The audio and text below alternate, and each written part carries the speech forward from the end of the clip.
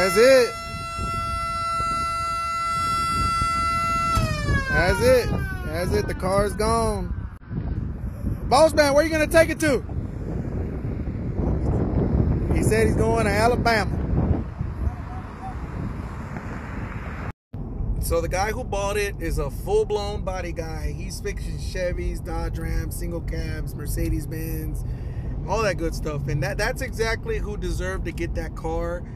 Somebody that has experience and knowledge. I mean, he just glanced over it, looked at the inside, looked at the outside. He said, hell yeah, this is exactly what I need. I said, hey, if you like it, go ahead and take it. So that's who that car was for. Somebody like that.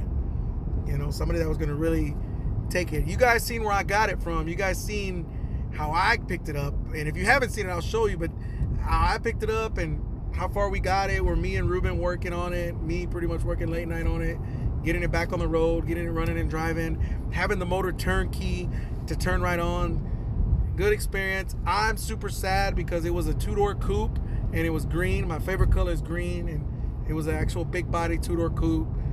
Today I did go put gas in it earlier, and it was throwed. So